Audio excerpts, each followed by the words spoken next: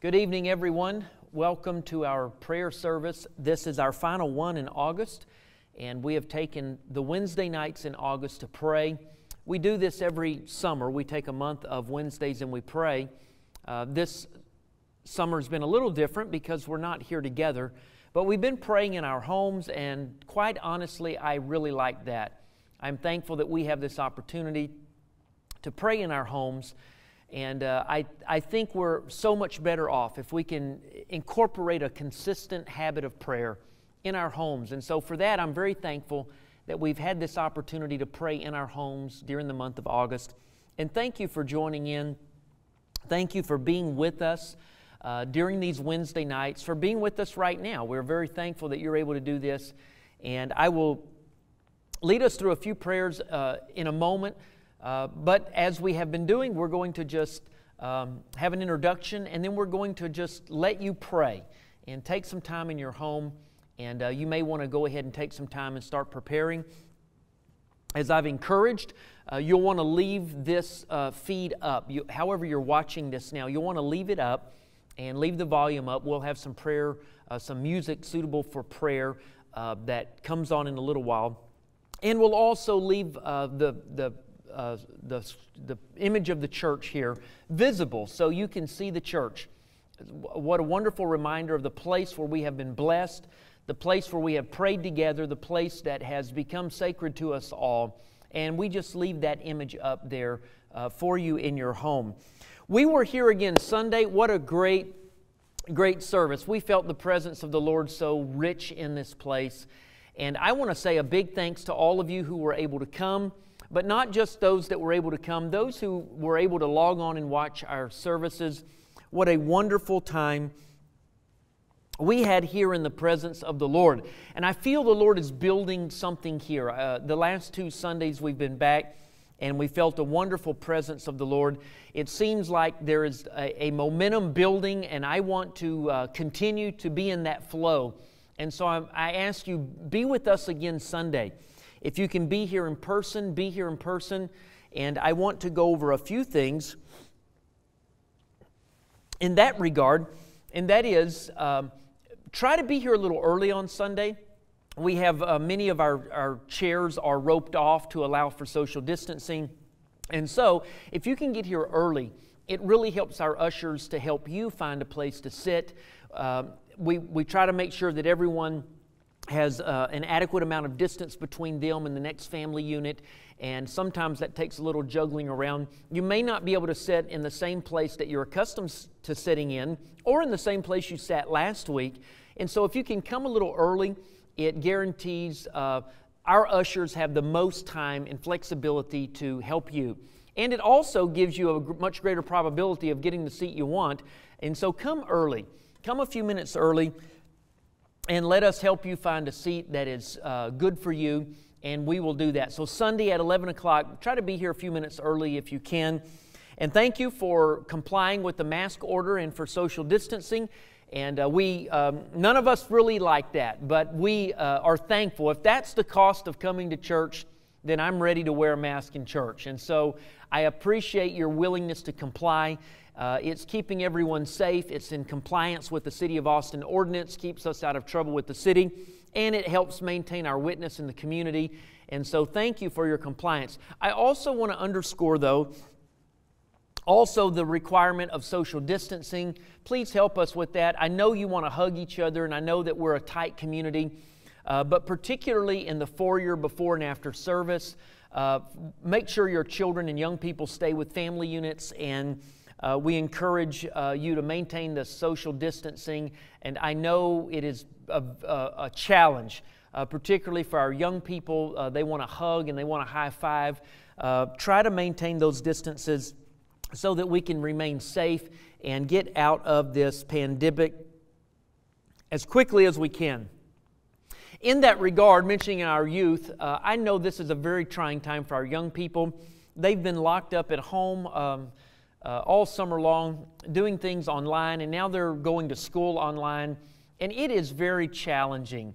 And so I appreciate every effort that our families are making to remain connected. I would say a few things in that regard. One, we have a great youth ministry that is offering connection opportunities online. And I encourage you, although I know everyone has online fatigue right now, everyone has digital fatigue, I understand. But try to make the effort to connect with our youth ministry, with other young people in the opportunities that we're making available. And we'll get through this. We will be through this, and we're doing the best that we can. But I know that it's frustrating, but go ahead and make that effort to connect when you can to our youth ministry. You'll remain connected, you'll remain in the flow, you'll remain in the fellowship, you'll remain in just a sense of knowing what's going on. And so I encourage you to do that, and it will be a blessing to you as well as to our youth ministry. We are waiting a little longer until we have official youth events or small group events, classes, children's ministry events here at the church. We are following the guidelines that are published by the county, by the CDC, guidelines that are recommended for churches. One of the things that we are doing is trying to stay in sync with the school districts, and most of the school districts have resumed school, but with an online presence, and then we'll be migrating into a on-campus, in-person format. We want to wait and see how that goes. We want to make sure that there's a confidence level among families. We want to make sure that there's not a resurgence of cases. And we don't want what we're doing here at the church to confuse what's going on there, vice versa. And so we need to get a little bit farther down the road before we do that. And so I ask for your patience. I ask for your ongoing support as we try to navigate this the best we can. We haven't been here before, and we are taking the counsel or finding safety in the counsel of multiple churches and ministries and trying to navigate in a way that is healthy. So thank you. Thank you very much. For our children, every other Sunday we stream a Kids Space service at 6:30 on Sunday evening. That will be this Sunday. And so gather your kids around the living room or wherever you're able to watch this. Turn on the Kids Space service and you'll be blessed with them. Also, we'll be integrating an occasional worship, Kids Space worship into our main Sunday services so that our kids can have an opportunity to worship while they're here gathered with us. So a few of those things will be coming. And so we ask you to continue to join with us in worship. I'm looking forward to Sunday. Sunday is going to be another great day, and I am eagerly anticipating an outpouring of God's Spirit. And I encourage you to pray for Sunday. Even tonight when we're praying, pray for Sunday. Now, I want to encourage you to get ready for prayer. I've encouraged you to leave this up, however you're watching this. But if there's other devices in the room, phones, etc., go ahead and put the phones on airplane mode. Go ahead and maybe if you don't need your phone to take notes on, go ahead and just turn the phone face down, put it on a table, put it in another room, gather all the family phones. This is a time for prayer, and I don't want us to be distracted. It's not a very long time. We spend about 20 minutes in prayer together. Some of you, I'm sure, continue on longer than that. But this is a time for prayer. It is a time for focus, and so I'm asking you to remove those distractions, get comfortable, however you need to get comfortable in your home. And I want to ask you to do this also. For those families who are watching, I want to make sure that you have your children and your young people close to you tonight. I want to pray for our young people and for our children. They're going back to school now. And again, most of them are at home doing online, and they'll be going back to in-person perhaps in a few weeks. But there are challenges. There are a lot of challenges. There's challenges for the parents. There's challenges for the students. And the whole climate, the political climate, which impacts the educational climate, is not in a good state right now. And I want to pray. I want to pray for our families. I want to pray for our students. I want to pray for all those who are going back to school. And so as you're preparing right now, get the kids in there with you. Get the young people in there with you. I'm going to do this at the beginning of our prayer. So again, I can leave you to pray, and you can pray for the other things that you want to pray for. So we'll do this up front. So gather your children, gather your young people, and I want to pray for them. We want to pray, of course, for the ongoing pandemic. We are doing well, and we want to pray for the Lord to continue to give us healing and deliverance from this thing. We are seeing some very positive trends here in Texas and in Austin, Travis County, Williamson County. But we want to pray for that to continue. And I want to say again a big thanks to God for keeping our church. Yes, we've had some tragedies and we've had a dozen or so cases. But for a church our size, we have been very blessed. I know churches that have been hit so much harder than we have. Churches not nearly as big as ours, who have suffered many times more than we have. And I want to say praise be to God for keeping His hand on our church. And I want us to continue to pray that protection, pray that staying hand of the Lord would be upon our church. Pray for the hurricane. Hurricane is coming through, as you know, and we're very close to that. Pray the Lord's protection on the people and the things of our where we live, our belongings, but most of all, human life. Pray God's safety and protection, and pray for that. Also, I want to pray for Brother Charles Hatcher. This is the father of Krista Miller. He is in the hospital and needs healing. I want to pray for him. And I know you have needs tonight. I want to pray for healing and deliverance. Pray for God's hand to be on you. And of course, we're going to pray for our children and our youth. So here we go. We're going to begin with prayer. Again, we're going to enter with the time of worship. And I'm going to, after we spend a few minutes in worship, I'm going to ask you to gather your children and to gather your young people around you, and we're going to pray for them. And moms and dads, we're going to pray for you. So it's going to be family prayer. But I want us to create that atmosphere. Would you do that? Get comfortable, however you want to pray. Kneel, stand, sit. You may want to walk, whatever's good for you. But why don't we enter His presence together? Amen. Let's enter with thanksgiving and praise together. Could we do that right now? Lord Jesus, we thank You. God, we come, Lord, before You with a grateful heart. God, we come tonight rejoicing in Your goodness. Thank You for the way that You touched us on Sunday. Thank You for Your abundant mercies that we feel, Lord, for Your compassions that never fail us. Lord, Your mercies are new every morning. We are able to stand here tonight with thanksgiving, not because of our faithfulness or not because of the good things we have done, but we stand here tonight because You are a merciful God and You are a gracious God. And God, we offer praise to You tonight. I want to thank You, Lord, for keeping Your hand on this church during the pandemic. I want to thank You, Lord, for keeping Your hand on this church economically, spiritually, socially, in every way, Lord. We still feel the unity of the Spirit. We still feel, Lord, the cohesion as a church. We still feel that unity. We still feel that there's forward progress and there's vision before us. God, I want to thank You that You have preserved us. I want to thank You, Lord, that You've kept Your hand on us. Most of our people still have good jobs, and most of our people have their health tonight. Lord, we want to give You praise. We want to give You thanks because You're a faithful God. God, I want to thank You today, Lord, that we were able to gather in this place on Sunday and we were able to feel Your victory. We're able to feel the overwhelming sense of Your presence. God, I want to thank You, Lord, that Your Spirit moves freely, Lord, where we praise You. Even in homes right now, You are moving, Lord. You are stirring hearts. God, Your presence can be felt, Lord. Your goodness, Lord, is around us. Lord, You are surrounding us even tonight as we lift our voices and we lift our praises to You. God, we lift voices of gratitude to You because You are the faithful God. You are God and there is none beside You. You are God and You reign alone tonight. We lift up voices of worship and praise. Lord, in our homes tonight, receive this worship, Lord.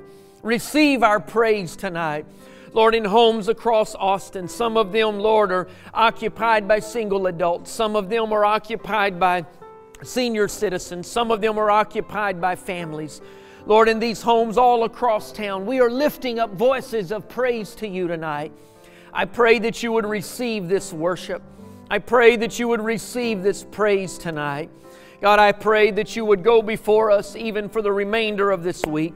I pray that You would protect, Lord, from this hurricane. I pray that You would keep us safe. Keep Your people safe, God. I pray that there would be a hedge of protection around Your churches, around Your people. I pray, Lord, that You would guard and protect and keep in every way. God, I pray that You would continue to protect us, continue to guide us, continue to lead us. You see the needs, Lord, of our church. You see the needs that we've lifted up to You.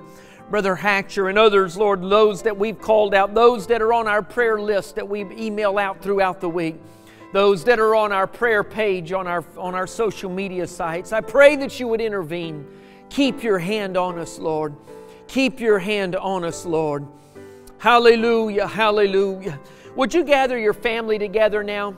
And I'm particularly thinking of the school-age children and young people, anyone that's going to school right now, and families, moms and dads. I want you to gather together. I want you to gather together where you can touch one another. I want you to hold hands, and I want you to join your faith together right now. Moms and dads, I want you to take authority and dominion in your homes tonight. I want you to pray blessing and strength and protection over your family, over your children and your youth right now. Young people and children, I want you to pray. I want you to invoke the presence of the Lord. I want you to invoke the protection of God. I want you to ask God to keep you and to order your steps. I want you to intervene on behalf of yourself and on the behalf of your fellow church, your fellow youth group and children's ministry friends in this church. I want you to intercede on behalf of all of the people in our church that are going to school. Could we do that now? Would you begin to pray? Moms and dads, pray a prayer of intercession and authority right now. In the name of the Lord Jesus, God, we declare your victory over our children. We declare your victory over our young people. God, I pray that there would be a hedge of protection around their minds, a hedge of protection around their spirits. God, as most of them are learning at home, I pray that you would guard their minds and spirits. God, I pray that you would protect them, Lord, from evil and wicked influences. I pray that you would keep them, Lord, from the words and seeds of doubt that would be sown by those who don't believe. I pray that you would let them learn the things that are true. I pray that they would reject the things that are false. I pray, Lord, that they would be strengthened to step into those classrooms, be they virtual or be they literal. Let them step into those spaces with faith. Let them step into those spaces with a testimony. Let them step into those spaces with confidence. God, I pray for moms and dads, Lord, who are doing double duty, who are trying to work perhaps from home and trying to function in roles of teacher or tutor or whatever the case might be. I pray for your grace and for your strength. I pray you would cover our families right now, God. Cover our families, Lord, children and youth and parents. Put a hedge of protection. And Lord, we don't have to be isolated in the broader sense, but we can be witnesses during this time. We can witness to other students, and we can witness to other parents. We can shine a light in this darkness. We're not the only ones going through this, but all of our neighbors and our friends and our co-workers and our fellow students and fellow parents of students, they're going through the same thing. Let us shine a light in darkness. Let us speak faith in the midst of chaos. Let us stand as a testimony, Lord, of your goodness and your faithfulness. And we give you the praise. Can we just offer a praise to the Lord right now for this specific request? That the Lord is going to keep our children. The Lord is going to give us strength. Yes, would you claim victory in your home right now? Claim victory for your children, for your young person right now. Lord, we claim victory over every adversary. We claim victory over every circumstance. Move in our homes, Lord. Protect our children in the name of Jesus. In the name of Jesus. I want us to continue in our prayer right now. Would you pray for those that you know that need prayer and healing, deliverance? Pray for the needs in your home and your family. Pray for your loved ones. And when you're done with those lists that you can think of, I want you to pray for the church. You'll see the platform zoomed out in a moment. I want you to pray for our church. Pray for Sunday. Pray for anointing. Pray for a great outpouring of the Holy Ghost. Lord, we give you that praise by faith today. God, I pray, Lord, that you would be with every home right now that is praying. I pray that there would be an outpouring and an insurgence of your Spirit right now. In the name of Jesus, Lord, I loose a liberty in every home right now. Let there be a sense of victory. Let there be a sense of breakthrough. Let there be a sense of purpose right now. Lord, in every home, Lord, let there be a moving of your Spirit. Every home that dares to bow a knee before you. Every home that is willing to lift a voice of praise to you right now. I pray that there would be breakthrough, Lord. I pray that there would be a sense of victory. I pray that there would be a sense, Lord, of revival and purpose. Hallelujah. That's it, church. Would you lift your voices? That's it. Continue to praise Him. Continue to intercede to Him tonight. Lord, we give You glory and praise tonight. Blessed be the name of the Lord. Hallelujah, hallelujah, hallelujah.